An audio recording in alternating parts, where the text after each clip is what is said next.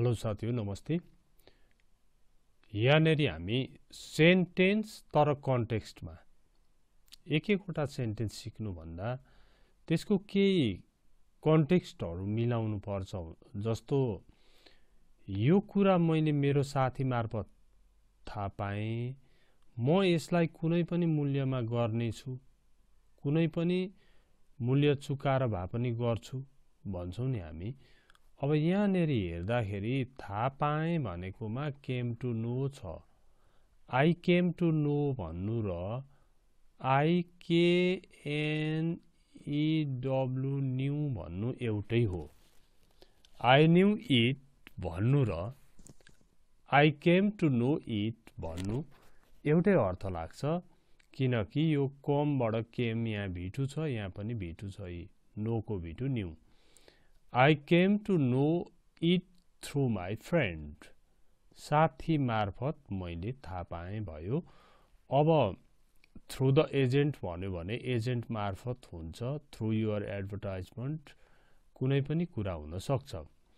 म यसलाई कुनै पनि मूल्यमा गर्नेछु भनेको म जसरी पनि गर्छु नै भन्ने अर्थ हो।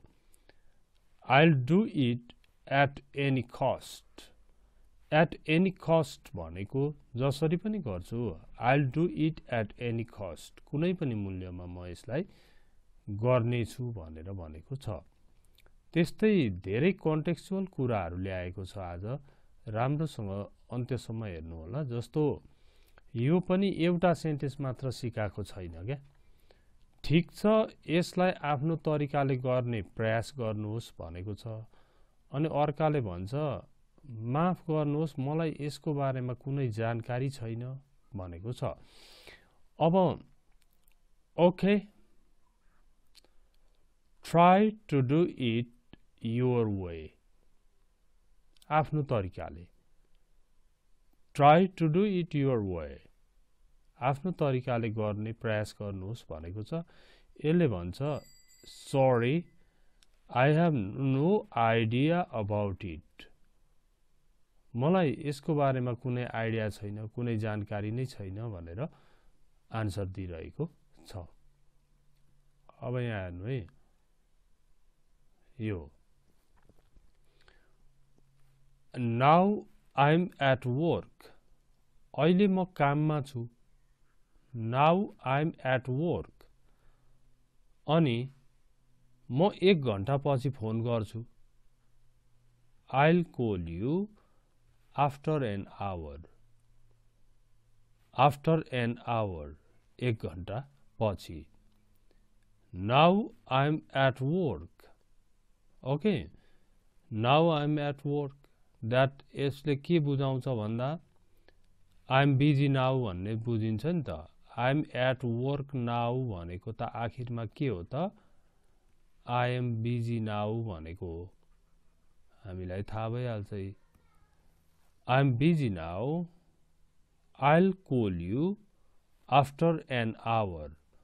यहाँ 1 hour चाहिँ भन्ने ठाउँमा सम्भव भएसम्म 1 को ठाउँमा ए र एन प्रयोग गर्नुपर्छ।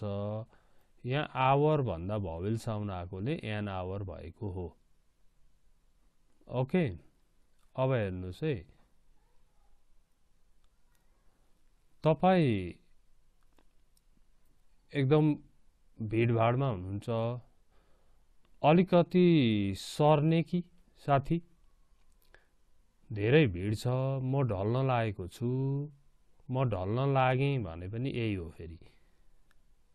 अब अलिकति सर्ने कि, सरी, अलिकति सर्ने कि भनेको आखिरमा will you move a bit नै हो। ओके, अलिकति सर्ने कि भनेको छ, will you move a bit भनेर भनेको छ। धेरै भिड छ, धेरै नि, it's so congested, यो congested छ। I'm about to fall. I'm about to fall भनेको आखिरमा I am going to fall भनेको हो नि, म लड्न लागेँ है। I am going to fall. I am about to fall भनेको I am going to fall. म लड्न लागे भनेको हो I am going to fall. त्यस्तै गरेर मलाई थाहा छैन मैले मेरो पुस्तक कहाँ राखेँ भनेको छ I don't know where I put my book. मलाई थाहा छैन मैले मेरो किताब कहाँ राखेँ भनिरहेको छ एउटाले अर्काले भन्छ I think it's yours. यो yours भनेको तपाईको किताब भन्ने अर्थ लाग्छ यो कन्टेक्स्टमा यहाँ कन्टेक्स्ट छ नि त एउटाले भन्दैछ I don't know where I put my book. थाहा छैन मैले मेरो किताब कहाँ राखेँ भन्दैछ I think it's yours. मलाई लाग्छ यो तपाईको हो अथवा तिम्रो हो त्यस्तै अब ए ले भन्छ मलाई रामको गल्ती जस्तो लाग्छ I think it's Ram's fault. I think it's Ram's fault. उले त्यो भन्यो यसले भन्छ तर मलाई त त्यस्तो लाग्दैन त but I don't think so.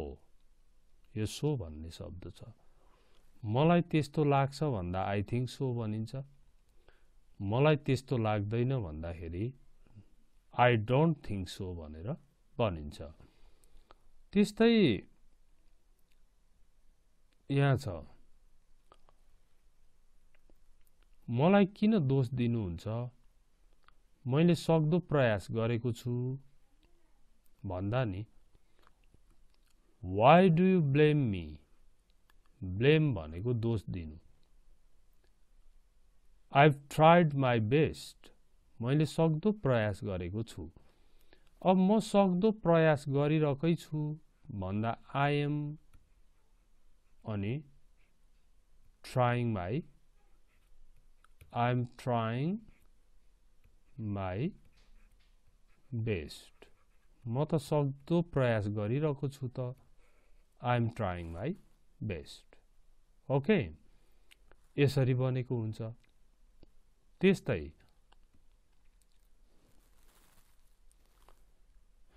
कृपया 5 मिनेट पर्खिनुहोस् I am getting ready. 5 minute पर्खिनुहोस् त सजिलो छ तर म तयार हुँदैछु भन्दा I am getting ready जान्नुपर्छ है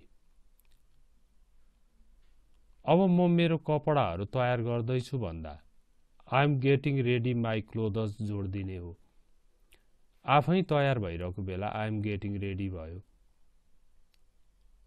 okay Please wait for 5 minutes.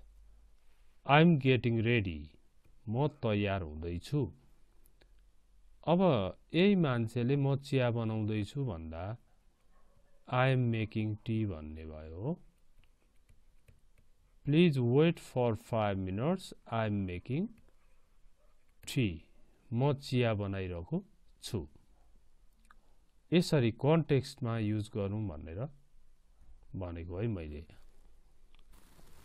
म यसबाट थाकेको छु मलाई लाग्छ म यसलाई अब छोड्दिन्छु भन्छ I am tired of भन्ने अनि केबाट हो त्यही भन्ने I am tired of it म यसबाट थाकेको छु I think I'll leave it I'll leave it यो QUIT quit भन्ने चलन पनि छ I'll quit it भन्ने चलन पनि छ कहिले हार नमान्नु भनेको छ never give up कहिले हार नमान्नु हेर्नु है त्यसपछि यदि तपाईलाई कुनै मद्दत चाहियो भने मलाई कल गर्न नहिचकिचाउनु होला भन्दाखेरि नि don't hesitate हो नहिचकिचाउनुहोस् भइहाल्यो don't hesitate to call me if you need any help अब यसलाई तपाईले यहाँ please जोड्नुहोस् please don't hesitate to call me if you need any help. कुनै सहयोग गर्नु चाहियो भने फोन गर्न नहिचकिचाउनु होला भनेको छ। अनि एप्लिकेसन जब एप्लिकेसनहरू लेखेर पनि तल don't hesitate to call on भनेर आफ्नो mobile number if you need any more information, बढी जानकारी चाहियो भने यसमा फोन गर्न हेजिटेट नगर्नु होला भनेर लेख्ने चलन पनि छ। ओके, अब हामीले कहाँ पुग्यौं त हामी भन्दाखेरि यहाँनेरि यसबाट हामीले पढ्न सुरु गर्यौं, त्यसपछि यो पढ्यौं, त्यसपछि यो पढ्यौं, अनि यो हेर्नुहोस् है के पढाइ भएछ। हेर्दाखेरि पनि थुप्रै कुराको रिभिजन हुन्छ है। र thank you very much for watching my videos.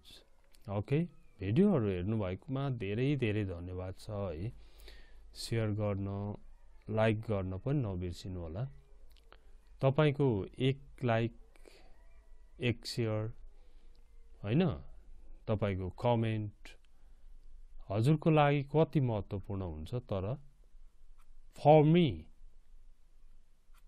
It means the world, संसारै हुन्छ मेरो लागि। त्यसकारण त्यति गर्दिन पनि नभुल्नु होला।